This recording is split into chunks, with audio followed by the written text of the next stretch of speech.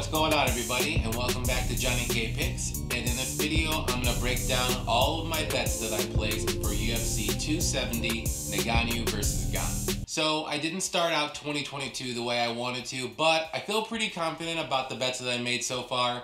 And also, be sure to follow me on Twitter at Johnny K Picks because I usually place about 2 or 3 live bets throughout the fight night. So if you're interested in those, go ahead and follow me. Alright, so let's get to the good stuff and let's go break down my bets. So the first bet I have is an underdog bet. I bet 1 unit on Jasudavicius to win, and I got that at plus 210. So right off the bat, this is a low-level women's MMA fight, so anything can happen.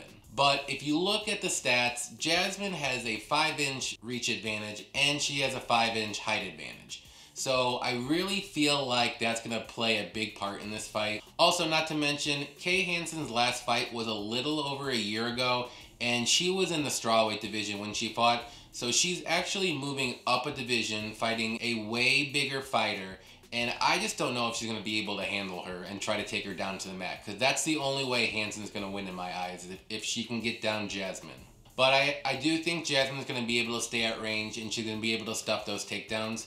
So yeah, give me Jasmine for an underdog. And at plus 210, why not? Next bet I have is another underdog bet. I bet 1 unit on Figueiredo to win. And I got that at plus 155. So I know a lot of people are going to be picking Moreno in this fight, and I don't blame them one bit. I totally get it, but I think some people are sleeping on Figueiredo. So before the Moreno fights, Figueiredo looked amazing, and he was almost invincible in those fights. So I feel like some people are kind of forgetting how good he actually is. Plus, I do think he's the more dangerous fighter, whether it's on the feet or on the mat. But I just think Figueiredo's going to come into this fight. I do think he's going to be more focused. He's going to be more prepared this time.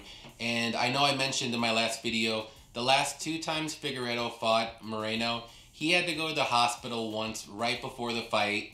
And the second time, he said he wasn't feeling like himself. And I don't know what was up. Maybe it was a weight cut issue.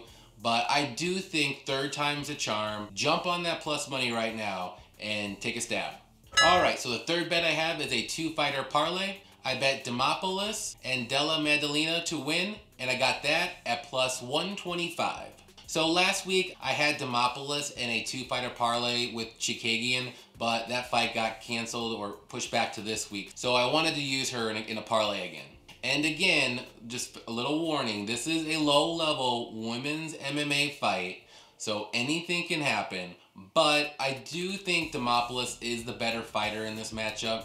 I would say it's pretty even on the feet. If you want to give a slight edge to Juarez, that's fine by me. But if the fight's going to get to the mat, you got to give Demopoulos the huge advantage. And I do think some point in this fight, it's going to get to the mat, and Demopoulos is going to wrap up a submission. And with Della Maddalena, I just think he's the more technical fighter. Both fighters are making their UFC debuts, but Maddalena has more experience, and he has 12 fights under his belt compared to 4 with Rodriguez. And both fighters are knockout artists, so I can see this fight not lasting very long, and I'm going to say Della Maddalena wins by knockout in the 1st round. Okay, so the next bet I have is another 2-fighter parlay. I bet Nurmagomedov and Gravely to win, and I got that at plus 112. So right off the bat, I do think these 2 fighters are the locks of the night for me.